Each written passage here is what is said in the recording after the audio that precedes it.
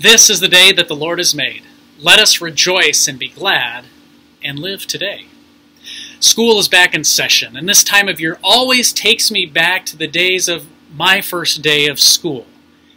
You know, those exciting moments when you meet your new teacher for the very first time, when you see friends that you hadn't seen all summer long, and the excitement around a new outfit for that first day of school.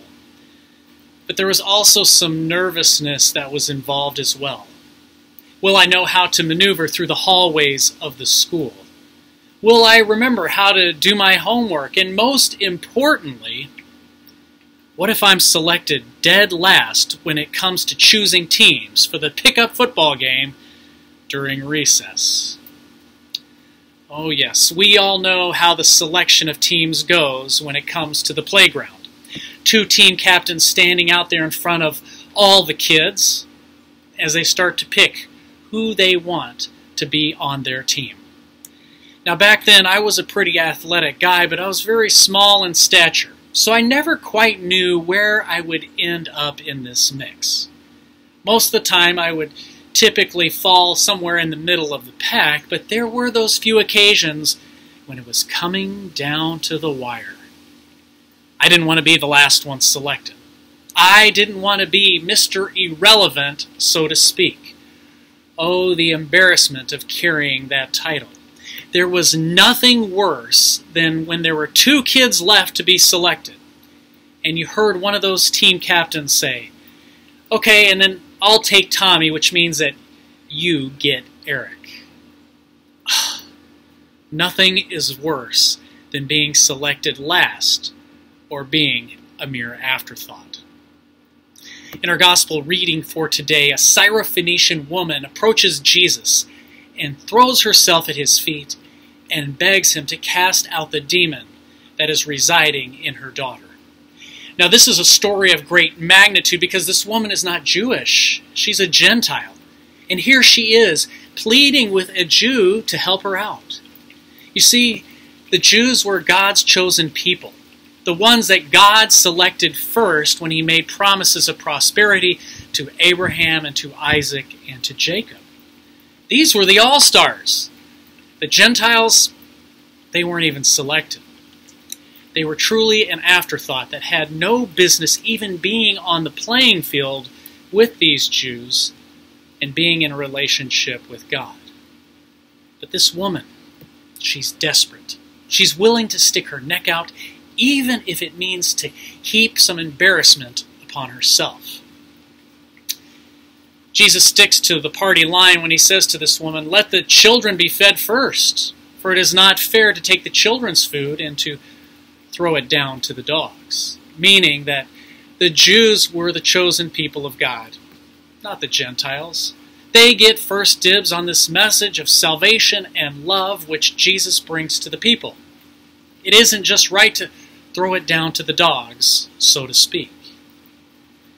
Now I think it is rather curious to think about how Jesus is exactly saying all this. Does he really believe what he's saying?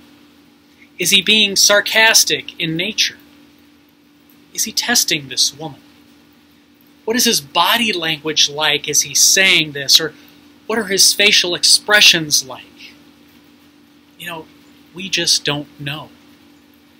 But what we do know is that this woman does have a zinger for Jesus. She replies, "Sir, even the dogs under the table eat the children's crumbs."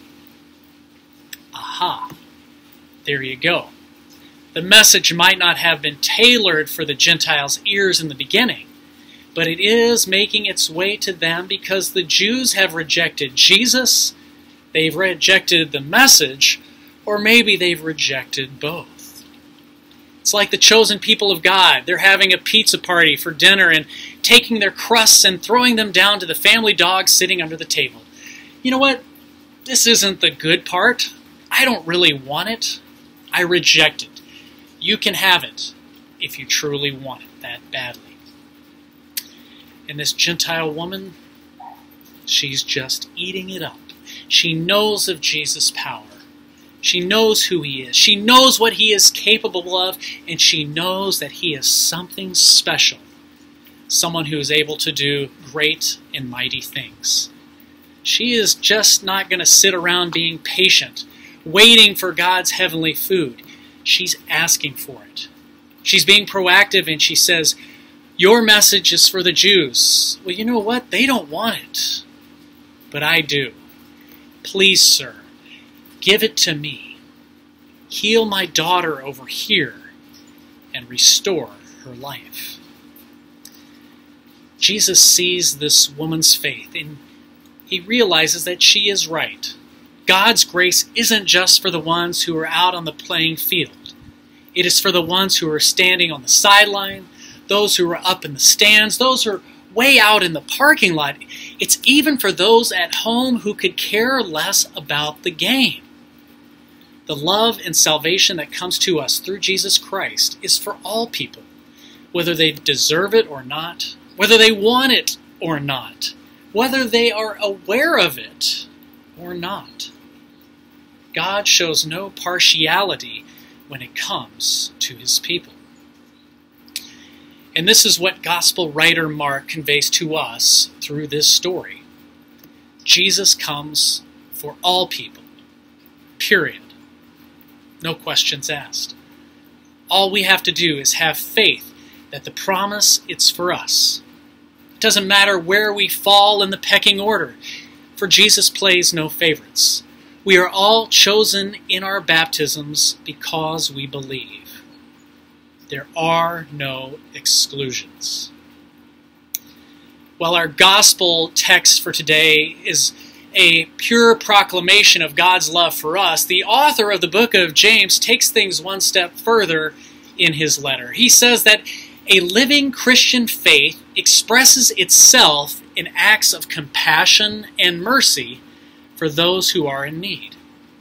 Now, he uses the example of two people entering into an assembly, entering into a church building, one wearing fine clothes and jewelry and the other in dirty, ragged out clothes. He warns that reader to be careful what distinctions you make between these two people and how you might go about judging them. Don't offer that individual who's dressed really nicely the best seat in the house based on these outwardly appearances. And likewise, don't neglect that poor person. We are not to be judges of others. In fact, James says, "Has not God chosen the poor in the world to be rich in faith and to be heirs of the kingdom that he has promised to those who love him?" When I was working at a church in Florida, there was a homeless man that wanted to speak to our senior pastor. I told him that the senior pastor was busy preparing for church, but that this guy should come and join us in worship, and then he could speak to the senior pastor following the service. Well, the man, he just shook his head sadly and said, "No, I can't go in there. I smell like an old goat." You see, this guy had this preconceived notion that he would be judged if he set foot in that sanctuary building. And you know what? He was probably right. He would have gotten a few stares because he wasn't like everyone else in the sanctuary. James tells us that we are not to judge, but rather we are to fulfill the royal law according to the Scripture. You shall love your neighbor as yourself. That homeless guy, he is just as chosen as each and every one of us. It is up to us to make him feel welcomed and loved, just as Christ loves all of our broken and dysfunctional selves. We need redemption and we need love, something that only Jesus can provide. And when we receive his grace and his mercy, it then falls within our realm of responsibility to go out and to share this love with others through our actions and our deeds. As gospel writer Mark communicates to us, if Jesus can demonstrate God's love to even a Syrophoenician woman, then certainly he provides that same love to each one of us who believes. Thankfully, we are all not standing there nervously on the playground waiting to be selected by Jesus to be a part of his team. The teams are set, and all believers are welcome to take an active role in proclaiming this wonderful gift given to us through the cross. Jesus has chosen us. We are His. To God be the glory. Amen.